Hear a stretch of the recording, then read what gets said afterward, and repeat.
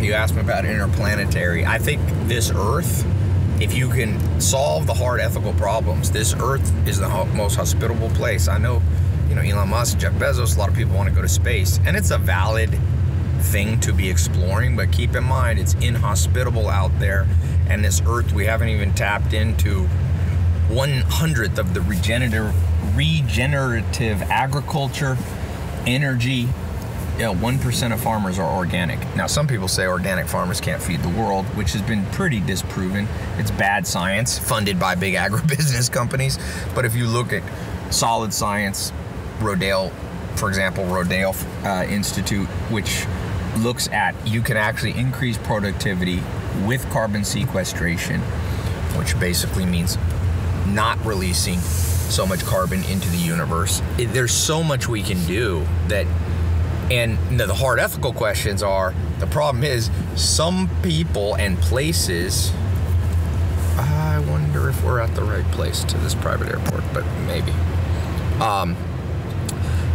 Who should have kids and who shouldn't? Certain regions of the world where they have more kids than the resources at their disposal can hold on to, that's problematic. But then you get smack up against eugenics and things like this as to who decides who should have children and who shouldn't. And so, but humans will have to solve those and face the facts that there's no easy answers. And going to space is not an easier answer either, because that will also entail a have and have-nots.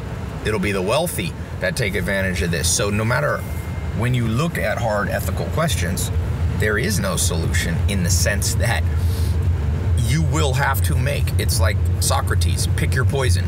You're gonna drink hemlock or you're gonna drink, cyanide. There will be hard decisions, and humans like to oversimplify and say, okay, well, here's the easy way out. We all go to space. But that does not solve as much as, and Jeff Bezos has the math and says if we keep reproducing in the energy, it'll take all the energy that hits the Earth just to keep humanity alive for a day. But that's based on a lot of presuppositions that I'm not sure that I think are valid.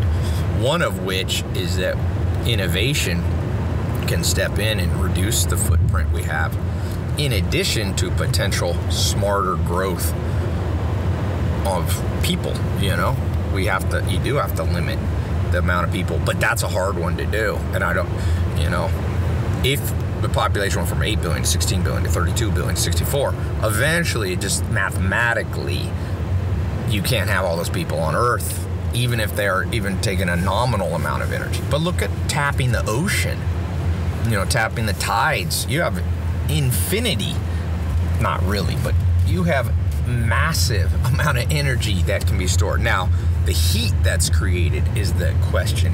The heat that creates, will that heat up the Earth to such an extent that it's just a disaster? But who knows? Think of the things 150 years ago in the 1800s you thought were impossible. The patent attorney, or the head of patents in the United States, I think it was the late 1800s, he said, I think we can dissolve this business because I think we've invented everything that can be invented. But he was wrong. It was wrong.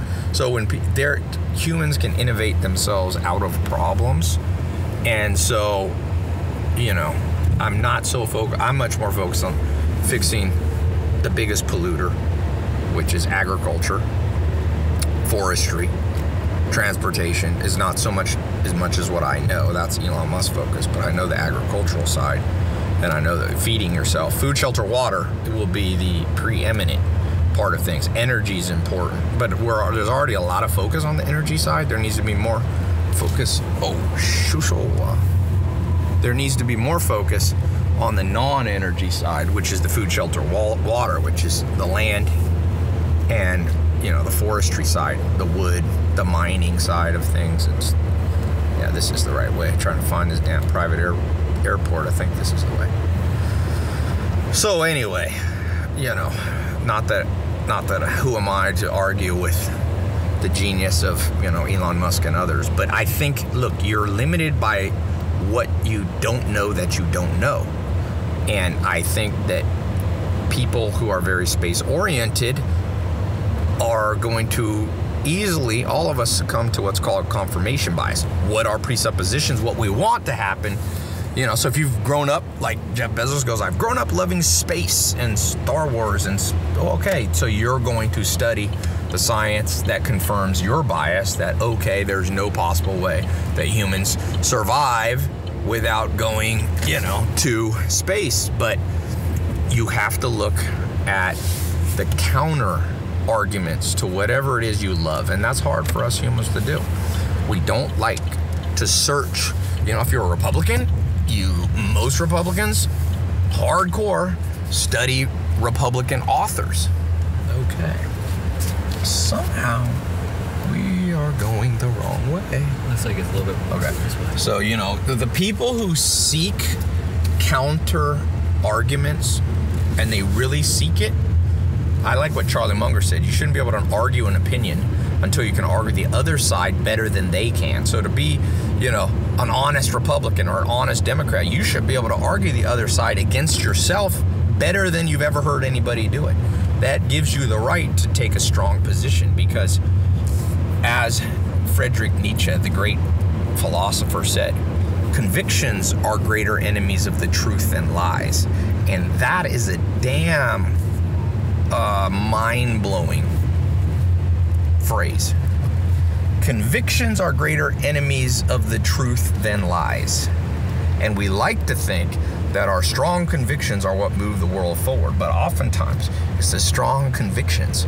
Think of the worst things that have happened from the world. Sometimes those came from good intentions. Even madmen like Adolf Hitler thought he had, you know, he had, what is it called? Not Rumspringa, but, you know, he had this idea of Lebensspring or whatever, Germany needed land, and therefore we have to expand into Eastern Europe and Russia and the Ukraine and Poland and Czech and, you know, Bulgaria and Romania. And also, flip side, you had, you know, TAC Air was right near signature, right?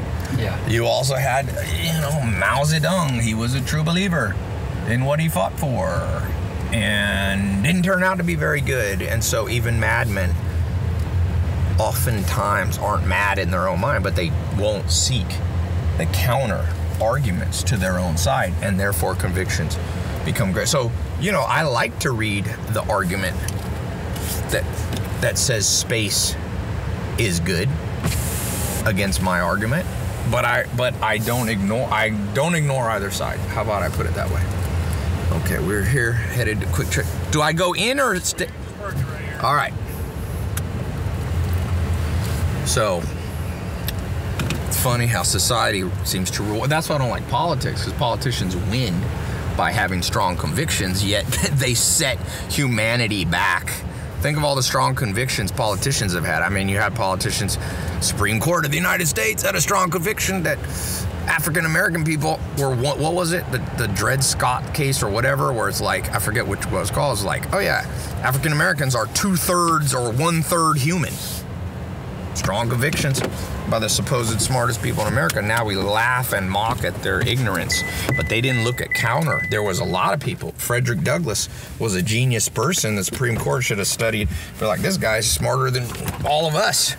But nobody wants to do that because most people are not intellectually honest.